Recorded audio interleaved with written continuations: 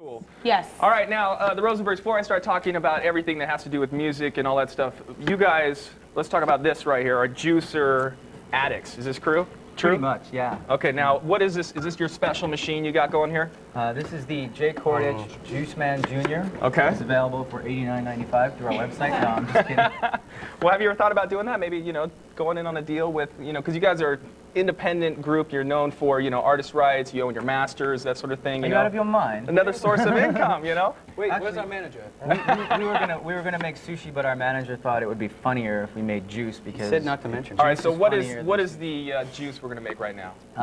Well, we're going to make a lovely green apple celery parsley juice. And then what is this going to do for my internal organs? It's going to screw you up something awful if you have intolerance or any kind of a bladder condition. Okay. But what it does is it actually prevents your muscles from forming lactic acid. It is nature's natural Gatorade. And so basically, you have parsley, which is the third most nutritious thing on the planet. Anybody know what the other two are? We need to chop that. Spinach? Marijuana. No, close. Marijuana, he said.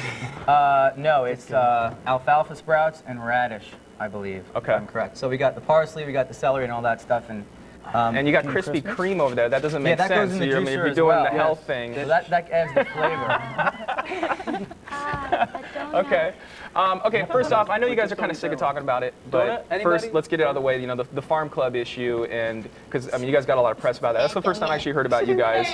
You know, reading about how you refused to go on the show because of the contractual obligations. You want to talk about that? Well, yeah. I mean, basically, everybody in the music industry probably knows what happened already, but a lot of people who basically aren't probably don't. Yeah. Just to make a long story longer, we were supposed to go on TV and play with the Counting Crows about a year ago. Okay. And Farm Club had a website, and we were going to go on and play on their television show, which airs right after the WWF, and they thought that was a good idea. So we were going to go on, and we were expecting a 2-page rights clearance form, something along the lines of a television release. And what we got was a 23-page contract. You know, we own you for 6 records if you sign this contract to appear for 2 minutes on our television show. Okay. And they owned our website, and they had a 2-month exclusive option, so no other label could sign us and all that stuff. And basically, we sent out an email, and over the weekend, it made it to everybody in the music business over the weekend. And since then. Oh, We found Robert. Oh my God! Oh, shit! Oh my God! We've got a serious accident here. You all right, man? You gonna need some stitches? Doctor on set? Yeah, we got a doctor. We have a serious cut on the finger here. It's good with Wait, I'll get it. I think it's good with it. Anybody play guitar? Oh God! I didn't need to see that. Just a donut. Does Okay. anybody play guitar out there? You, little boy, do you play guitar? Hey, so since then though, you've been known for, you know, championing artist rights. You talked at Harvard Law School and also on Capitol Hill. Is that true? Yeah, last Friday we were honored to go on Capitol Hill. What a trip! I mean, tell me about that. Well, we were taken around by a couple of folks from an organization called the Future of Music Coalition, and they introduced us to a couple of senators, staffers, and we got to sit down with them and basically talk about how the music business sucks these days and exactly what needs to change and how we basically gave them a few points that they need to address. And you know, they seem to listen to us and understand what we were talking about. So as of tomorrow, everything's going to be fine. Yay! I mean, that is the thing, though. I mean, do you really feel like they were listening? That's what I was going to ask you, and you said yes, they were. They actually are very supportive. Senator Conyers is coming out with a bill that hopefully will give artists collective bargaining power against the angel of death, who is Hillary Rosen and the RIAA. Yes. That's right. Yeah. But basically, yeah, right now, our biggest fear is Clear Channel.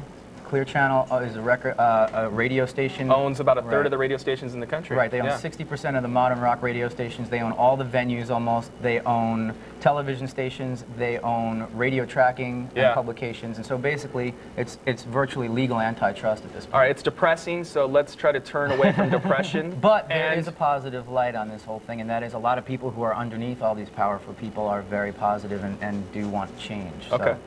All right, good. Now let's make some juice before I start crying about everything. So we got to go on here? Huh? Are you okay? I'm fine. He was faking. It was a donut. Yeah. You got me too. I was like, I looked and I saw, I thought your finger froze. You jammed it in a jelly donut. All right, cool. Let's get some juice here. I want to taste some juice. Are we going? You okay? Yeah, sure. Okay, let's do this. Right up. Let's get some action Let's see going if this here. works.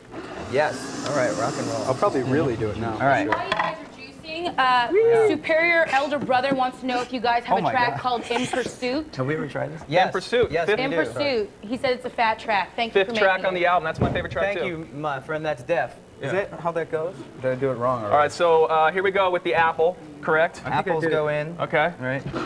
Just Not your finger. Now, do you bring this machine with you guys on the road? And We really can't. You 'cause gotta we have too much something beer. under it. That's not my job. I'm a rock Are you star. guys I'm really a- a juicers? Is this some BS thing, you know, where Where's the My production God. assistant with the glass? do you guys have somebody who makes juice for you on the road? No, actually. Okay. We just do it ourselves. Yeah. All right, okay, so we'll make juice during the break here. We'll get it all wrapped up. We'll have a little taste test. But remember, Live or Let Die video vote, up to you at home. Whether or not Sum 41 will last another day, please get online, email us, email the band, email me, email Thalia, and make a video vote there for Sum 41 or the Beta Band. Be back. It's a Daily Beat.